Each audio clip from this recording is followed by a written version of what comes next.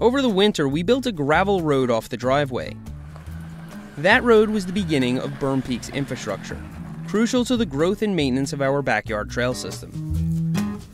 On public trails, roads like these are known as double track, while the narrow trails with all the fun stuff are single track. Double track is used for everything from vehicle access to rescue, but double track roads also serve as connector trails to link single track together. Trails like Cakewalk are super fun when you ride them downhill, but getting back up involves anything but pedaling. So today we're going to build double track at the very bottom of the hill, so we can pedal back up from the driveway. This is not as simple a task as one might think. If we do a little bit of zigzagging, it kind of hides the driveway, so to speak, because if we cut a straight line, you see the whole thing. Yes, there are people here.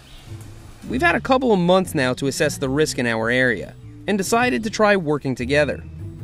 Apart. Kevin, it's good to have you back. Yeah.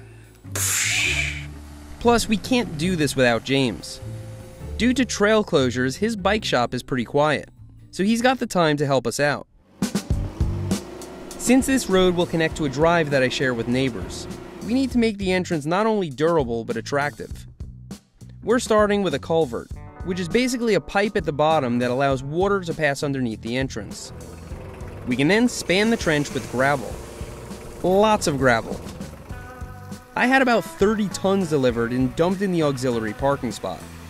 We'll need all of it.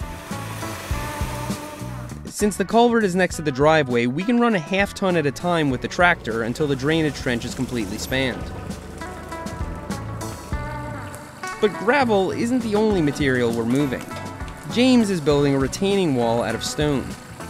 This will keep the gravel from spilling out under the weight of itself and machinery. We'll improve the appearance of this entrance later on in the project. But for now, we need to clear a work area so we can stop blocking the driveway. Kevin bought this wood chipper on Craigslist so we could break down brush instead of leaving it in piles. We'll call it Old Dirty Chipper. But we're not worrying about the stumps of the laurels we're clearing. In fact, we purposely leave them sticking way out of the ground, so James can grab them and pluck them out like carrots.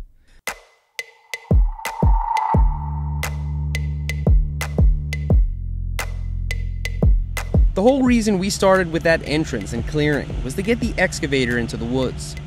It's a truly remarkable machine. The levers and buttons are like what you'd find on game controllers, except they operate a terrifying mechanical arm in vivid 3D. With the flick of a wrist, you're plucking a stump from the ground or tossing a boulder like a piece of popcorn. This one is considered a mini excavator.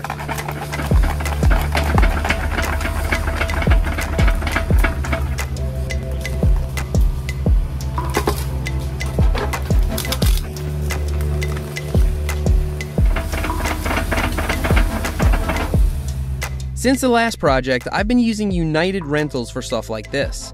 And it's truly amazing how few questions they ask before delivering a mechanical death arm to your house. I just love being alive at this particular moment in history.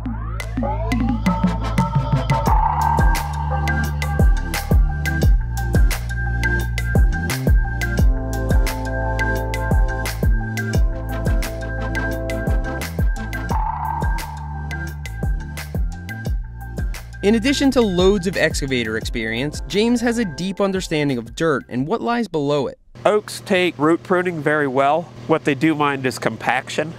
The other tree I'm not sure about, so I would rather go around it somehow. Clearly, it's open season on laurels, but we want to preserve all the deciduous trees that make up our canopy, including their root systems. It's necessary to dig down on the high side of the road to level it out. So to avoid the roots, we need to plan our route. So yeah, we can come right down through this jungly mess, keep both these trees, gonna turn right and then come back up. So we've dug as far as we're gonna dig today. This is about 150 feet, and now James is digging a turnaround so that we can loop the gator around and come back out forwards. At the end of the road, James is digging a small cul-de-sac so we can make U-turns with the gator. This area in particular needs a fair bit of stone to retain the gravel and to prevent the hillside from sloughing. But then the biggest boulders that you have up there, I'm probably going to need like 4 or 5 of them. So basically all the biggest boulders we have, I should just bring out here. Yeah.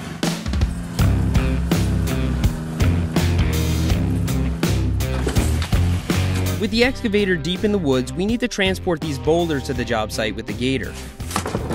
Some are small enough for Alexander and I to lift, but we'll need to use the tractor for the bigger ones. Okay. It might seem easier to deliver these boulders with the tractor, but it's too top-heavy to turn off the steep driveway onto the trail. So we're painstakingly shimmying each rock into the bucket, lifting it level with the gator, and again shimmying the rock back out of the bucket and into the cargo box. James, you're not going to believe how big of rocks we have in here. With the stone set and the trail mostly cut, it's time to get the excavator out of the woods and do the finishing touches on the entrance to make it look nicer, and to hold up to the abuse from the gator. Once this is done, we'll be able to fill this area in, and then we're going to take a couple of the bigger, flatter stones out toward the edge, sink those into grade. That way we kind of keep the gravel off the asphalt. In areas where the tires tend to dig in, we're surfacing the entrance with flat boulders. This makes the tread pretty much indestructible. Yep.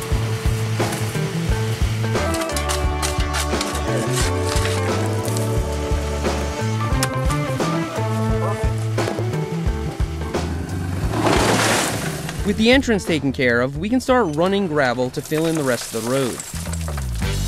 1, 2, 3.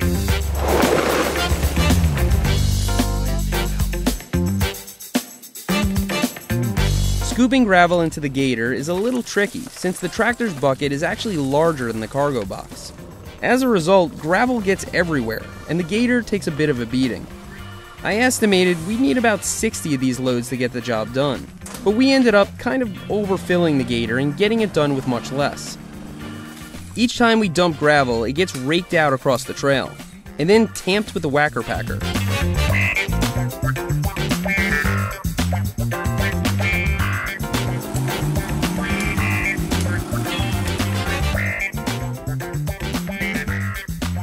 With most of the gravel in place, James is headed home to work on his own driveway. He marked the areas where Alex and I need to add more gravel. Without James's knowledge, this project wouldn't have happened. But from here, it's mostly grunt work.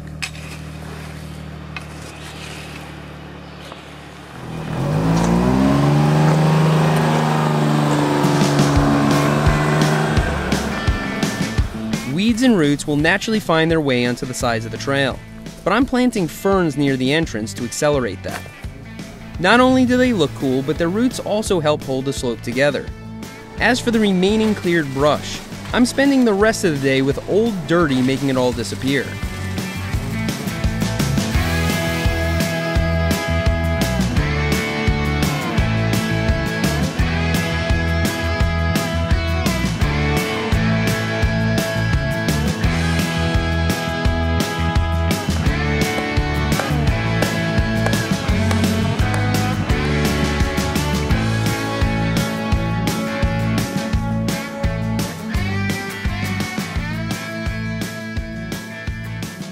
I actually need to add more gravel to the cul-de-sac at a later date, and run the tamp again after a good rain. But our road is usable, and for the first time ever, we actually have a way to climb all of Berm Peak. This is officially the first full lap of Berm Peak that has ever been done.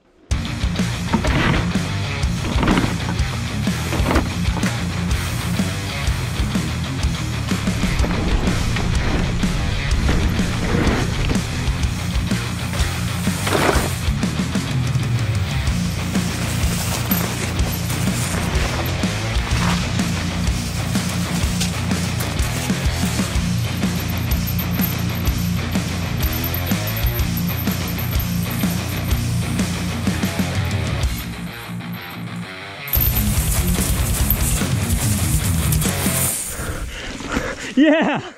Yes! Oh man, we got hiked through this? I forgot to mention, we never actually cut a trail out to this road. That's gonna happen some other time, but for demonstration purposes, we can find our way out there.